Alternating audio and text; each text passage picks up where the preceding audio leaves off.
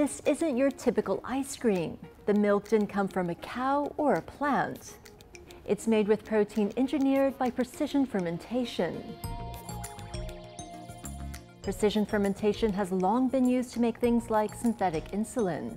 Now, some companies are also harnessing the tech to develop food alternatives. That includes California-based Perfect Day. The unicorn startup is on a mission to make animal-free dairy that functions just like cow's milk and delivers the same creamy taste and texture. The magic ingredient there is the protein.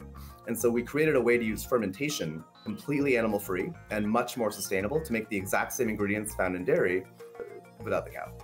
Here's how it works. Perfect Day takes microflora and gives them the DNA sequence responsible for making cow whey protein. That goes into a fermentation tank filled with water, nutrients, and sugar.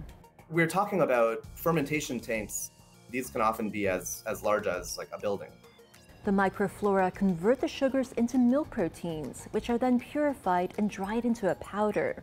That can be mixed with other ingredients to make products like milk, ice cream, and cream cheese. Taking cows out of the equation is good news for the environment. Protein produced through fermentation could be up to 99% less water, 97% less greenhouse gas emitting, up to 60% less energy use than the exact same protein produced through animals.